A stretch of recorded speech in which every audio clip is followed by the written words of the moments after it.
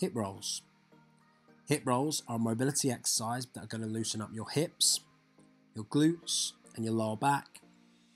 If you've been sat down all day or you spend a lot of time in a car or got an office job, this is a really good exercise just to really loosen up before we start training.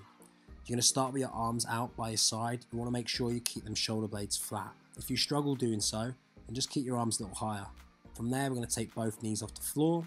We're just going to slowly rotate our legs all the way down to one side. A few errors we see are people not keeping their feet high enough, not putting enough effort or control into the exercise. You can also look the opposite way to where your hips rotate. So you can just look the other way as it comes in, as John's doing now.